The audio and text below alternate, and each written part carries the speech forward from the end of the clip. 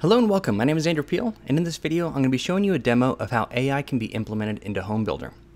I started thinking about this because I'm working on a training series on how to design your own home remodel. And I have a section in this series where you can try out different materials for your design, but many people using Home Builder aren't designers and might not even know what materials they like or should use.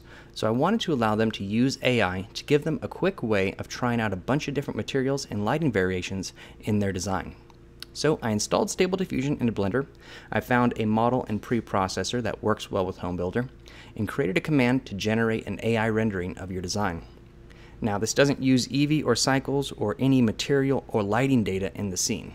All you need to do is find a camera angle that you want to render, click the Create AI Render command, give it some keywords on what you want it to look like, so you can type things like bright kitchen with white cabinets and wood floors, and it will generate as many variations as you want. It takes about 3 seconds to create each render, and the best thing is the AI is not creating some random rendering. Home Builder is sending Stable Diffusion an outline of your scene, and the AI is just applying materials and lighting to your design. In some cases, it will add decorations and change a few things, but this is an incredibly quick way to come up with some ideas and get inspiration on how you want your design to look.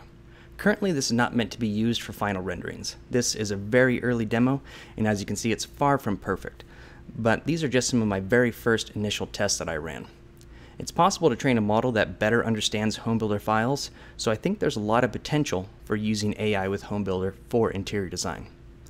Now I wanted to put this out there to see if this is something that others would find helpful. This currently isn't included in the Home Builder add-on yet, but if this is something that you think is worth implementing, then leave a comment and subscribe to the channel for future updates on this. I'd like to thank you for taking the time to watch this video, and I'll see you in the next one.